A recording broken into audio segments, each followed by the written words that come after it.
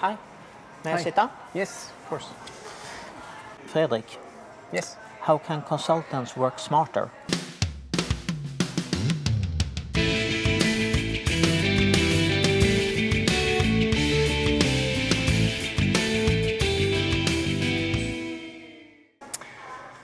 By using our minds to think in creative ways and using the technology for what it's worth and what's really valuable to connect us, to interconnect us.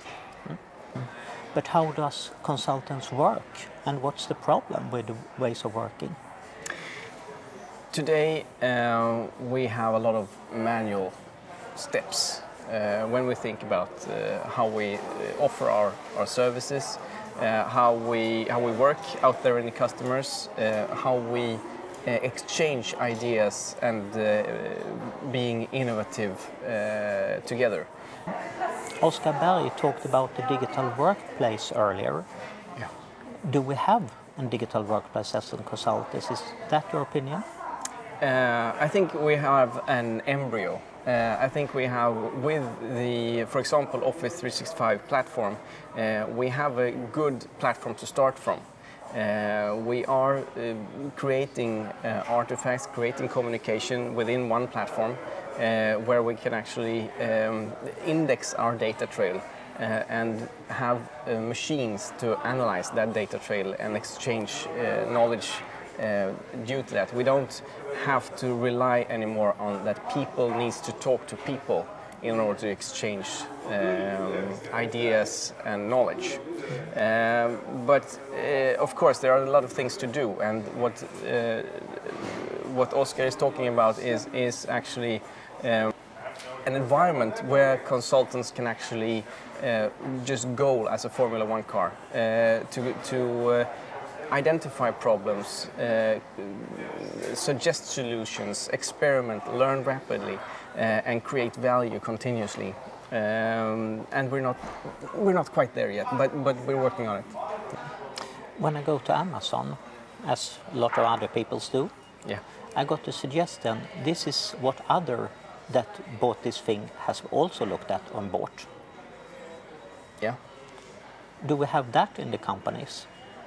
If I read an article, what other articles should I read? What other information should I get? Yeah, that's the concept of what we're talking in business about people analytics. To try to understand what our people is interested in, are focusing on, and then try to feed back this knowledge to our people. These are the most common read blogs, articles within your organization. You need to read this as well in order to have the same starting point for discussions. You're all interested in this new technology. We have a concept idea, we have a proof of concept that you can play with here because we understand that you are interested in this new technology. So we have put up a lab environment for you to stay ahead, to always push that we must learn the unknown, to get into the unknown and learn more about it and never stagnate, never stay still. So information overload has been a classic thing within companies for Yes. a long time. Yes. When I'm on Facebook, there's a lot of posts, Yes. but I only see that what Facebook is thinking relevant for me. Are Yes. there any tools like that? And no, there are not yet, but I think that is where an organization can actually help. Because within an organization, within a large consultancy group, for example, you can say that we are interested in becoming the world leader in this area. So we will have to focus our efforts in that direction, but we don't know how to get there. So actually, within, I mean, Facebook has their sort of driving force. But if you use these mechanisms, the same as Facebook has or work with, but if you use those mechanisms for another purpose, that becoming world leader in cloud technology, you can actually enhance that travel with this new technology. But of course, if you are a standalone consultant, you will have to rely on the global world economy to know what is best, or so you will be feeling more alone, and you will have to trust other platforms that are perhaps not built or does not have that aim or purpose in line with your purpose, because you want to be a world leader of cloud technology, but you don't know which platform you should use in order to become that. Perhaps it's LinkedIn, perhaps it's Slack, perhaps it's other kind of public platforms, but you don't know. So you need to be able to have a good feeling of every one of these platforms, and that will be a tedious job as of now. You need to have enough knowledge to do selections. Yes. And that's what we do for our clients today. Yes, we filter out. This will work for you, this will not work for you due to the fact that. And this is not the right step for you at the moment. You need to do this first. And this kind of actually advising role as a consultant, that is crucial to be able to have data, have insights in order to provide good valuable advices to our clients, and have data to back those statements up. A few days I got a request on a forum for information. Have we done this before? Has it happened to you that you got the same question? Yes, many times. Everyone is asking, have you done this before? Has anyone else done this before? And it comes from I think from a inner feeling of fear of mistakes, because if someone else has tried it, I can perhaps think about trying it myself. But in order to stay competitive in the global setting, in the global markets right now, people need to, or organizations need to try out stuff that no one else has tried in order to be in the front, I think. So I understand where this question comes from, and the answer is most often yes, we have tried everything you ask us to try or have been doing in other clients. It's just that sometimes it's difficult to find that reference. So if you ask a question on a forum or search and you don't find that someone has done it, it's either a really good idea or a really lousy one. It's almost every time a good idea, because in the end you will learn something new, something valuable that no one else knows. If you try something out that no one else has tried before, you will sit on gold, because you have knowledge, you have insight in something that no one else has. And you can improve. Yes, and you it's can about improve. failing fast. Failing fast, yes. Yeah, and learn fast. Yes. Yeah. You see the role of a consultant in the future more as an advisor than to be a manual labor for hire? Yes, of course. I think, and I know that in order to stay relevant for our clients, we need to be able to be in an advisory role, and in order for our clients to focus on what they should do best. They need to know their business, and they need to have us as advisors, not as doing the job for them, because they need to do what they do best. And of course there are some views on consultants as someone that can actually do manual labor, but I think and I know that those kind of tasks will have to be automated away, because if it's not in the area of innovation, if it's not in the area of being creative, then it will never work. It will never work, or will not provide the value that is good from a return of investment And view. it's not valuable for the client, so they will not pay much money for it either. No. If we look at the benefits that the clients to the consultancy companies can get, what are the benefits that they don't get with the ways of working we have? Mostly more manual work that has been a little bit adopted to work with the PC. Of course, the clients today get what they ask for. If they want and ask for a consultant that is actually an advisor, then they should embrace that. They should ask the advisor questions that are relevant to them in their business. But of course, that advisor has connections out there in the world. Use that. Use that for knowledge, for insights. How do other organizations work? What kind of problems does other organizations see depending on this technology? How can we take that as an advantage for us to avoid those traps that other people has gone into? When I look in my email box, I have a spam filter that takes away the things that are not interesting for me. Most of it works rather well. Why couldn't I have a favorite that says what is good? It works for things that are clearly irrelevant, that machines can help us doing that, but sometimes and most often I find inspiration that can sort out my problems from things that might be considered irrelevant. So we don't know what is irrelevant or relevant actually.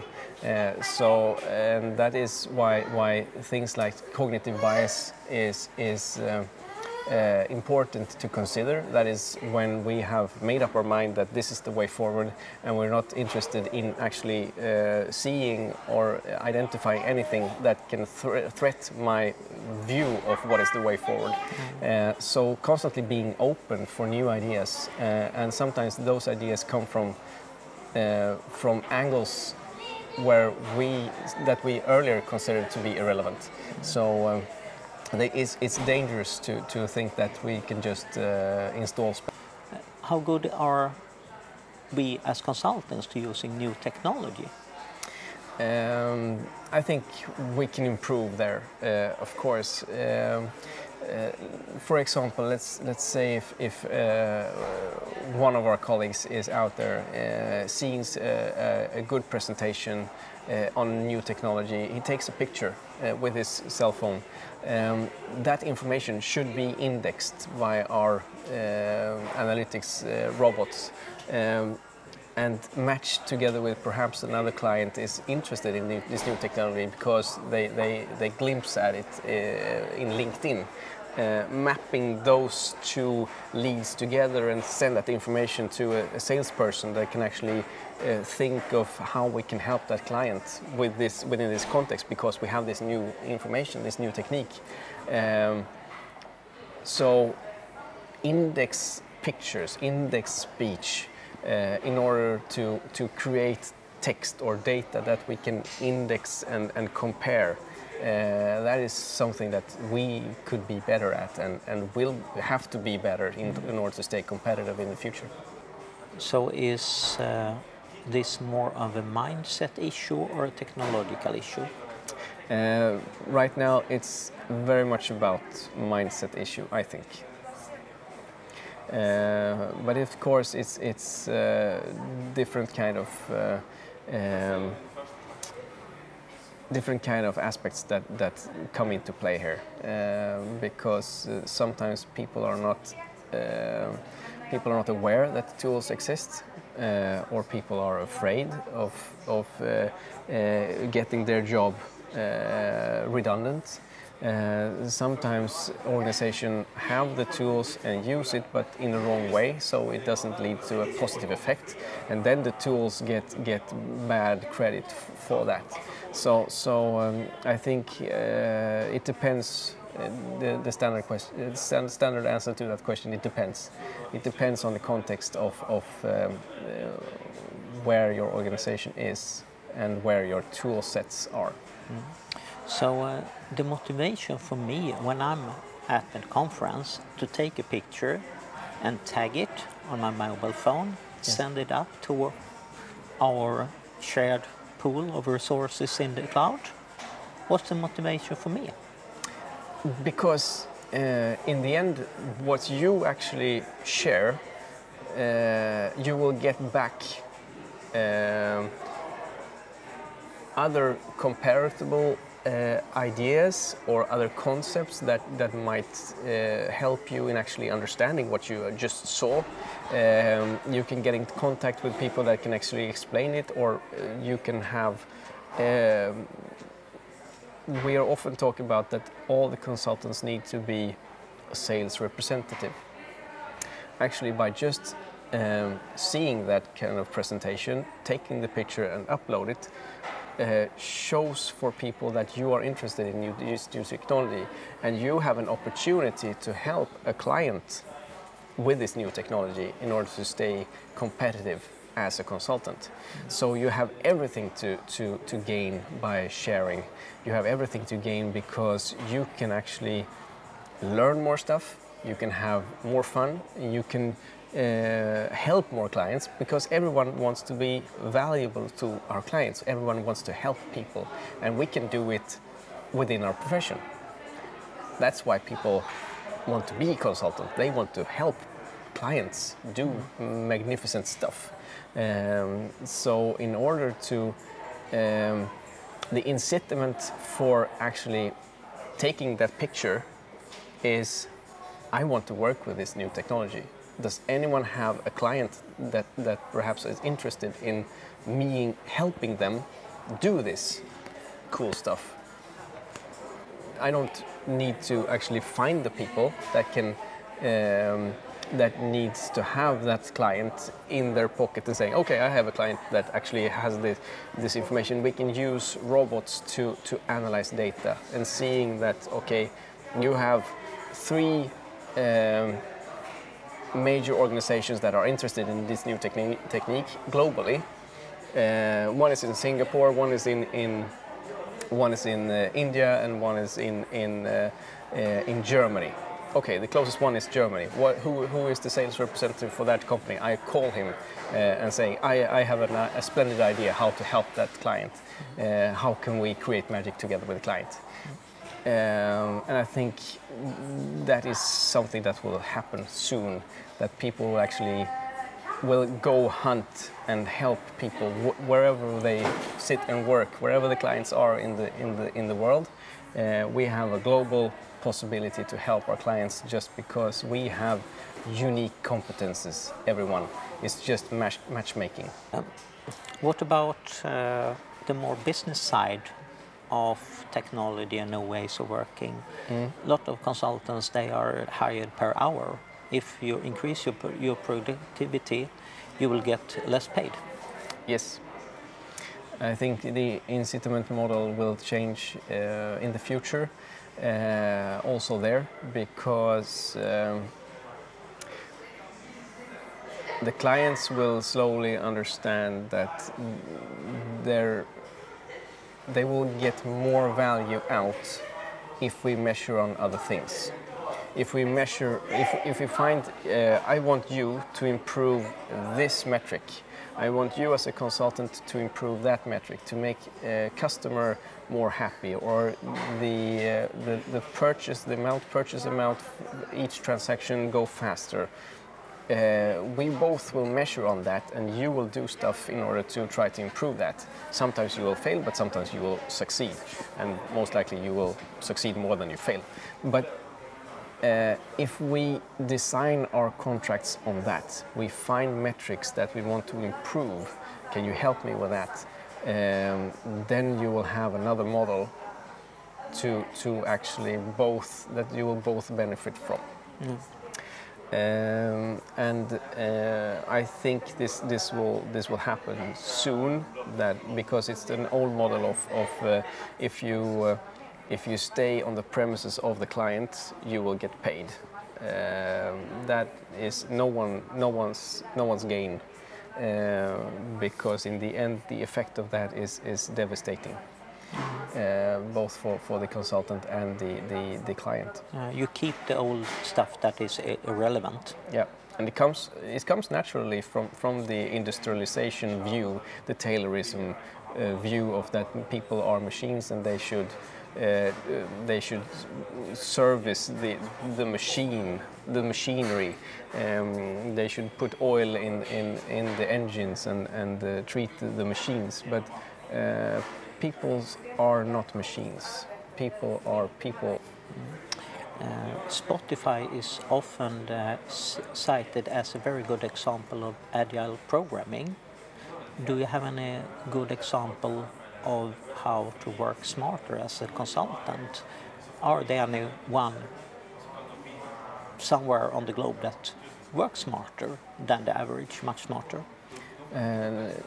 No, I don't know anyone right now. So I think it's an open game, and everyone should focus on this journey, because the transformation will happen fast. Yeah. So if you have any ideas how to work smarter, please contact Fredrik. Yes. Thank you very much. Thank you. Yeah.